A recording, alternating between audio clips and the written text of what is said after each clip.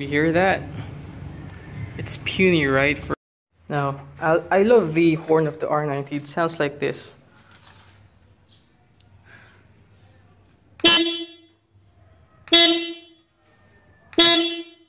So it's loud and it has a sweet tone to it. So that's the kind of horn that I expect from a big bike, from a European bike. So how do you solve that? Well, don't use the horn, buy Tsurmi, buy a nice aftermarket exhaust, but I don't have that yet, so I'll just make do with the horn. So if you want to change the horn, the best ones, or the loud ones that have a good tone to it and have good quality, is you can go with the Denali horns, but those ones need a relay, so you're gonna have two horn pieces there, and you need to install its relay, which is sold separately and mounted in the bike. So it's a pretty tedious job. However, I found this online, and these are PIAA slim type horns for motorcycles. The model number is supposed to be here, that's the part number. And I've seen some installation videos on YouTube, and it's quite easy. It's just one piece. You just mount it there, and no need for relays. It's just a direct swap. Direct swap of this horn here. So there are you have your bracket here and your two connecting pieces here that are coming from the bike, and that's the only thing that links this bike with the horn with the bike. So let's do an installation video. Okay, here's an unboxing of what you get from this package. So I bought this from Amazon.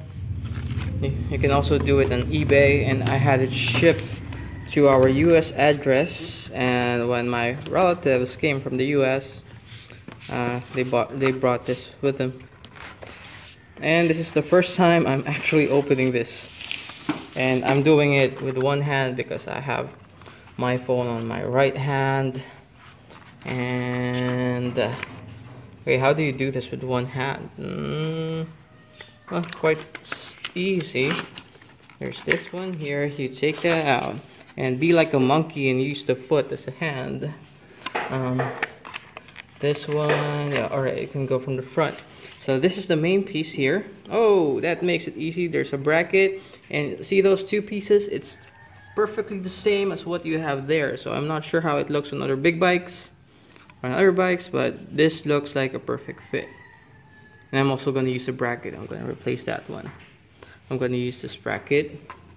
And what else do we have in there? You have your instructions manual, which tells you things. Do I need to read it? I don't think so. And some more wires. Maybe if you want to mount two horns, you can do it. I think that's how it works, because I've seen some other setups that have dual horns. I got the single one, and the good thing about this is it says it's slim. So yes, it is. And it's going to look like this. So if you get sprays below, should be alright, because the inlet outlet is here, and this is how it looks. I'm going to install it now. And I have removed the original horn. Just a comparison on how slim it is from the original, if you want to see. Here's my monkey feet hands again. So it's a bit thicker, but that's not an issue if you want a size comparison. It's like that, so no biggie there.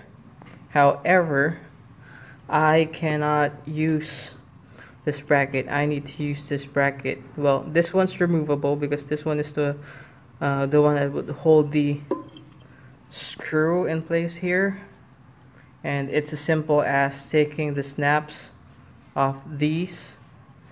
You just pull it out from the socket, And the reason why I can't use this bracket is because it's too short. If you see, and if you use that one, you can see this pieces here. Yeah, you won't be able to put the wires in here because it's too short. You don't have enough clearance, so you need to go that low. And to do that, I'm going to take out this screw here and I'm going to replace this one with this one. So I'm going to do a swap. So I'm going to do that now. Sorry I can't show you how I do it because I just have one hand. Okay, so I was supposed to remove this, but then I saw this. Tampering with it will damage, so I can't take out this one. I'm not sure why, and it's hard to do so because while I was doing so, when you turn this, the whole body, this one, would rotate. So it's like this is just snapped on to this cover here. So if you turn this, it's going to rotate the whole thing. And it's also in the instructions manual that you do not remove this and this.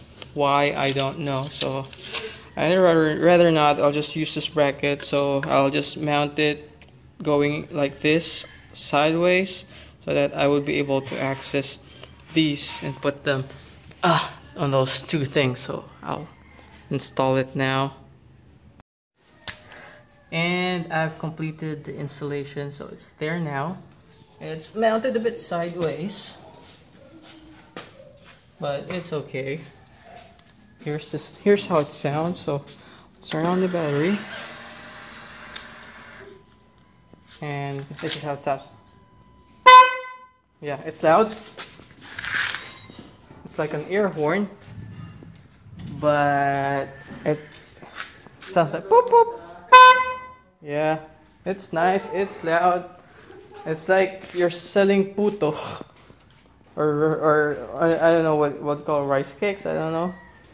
The guy with a horn that you squeeze, boop, boop, boop, boop.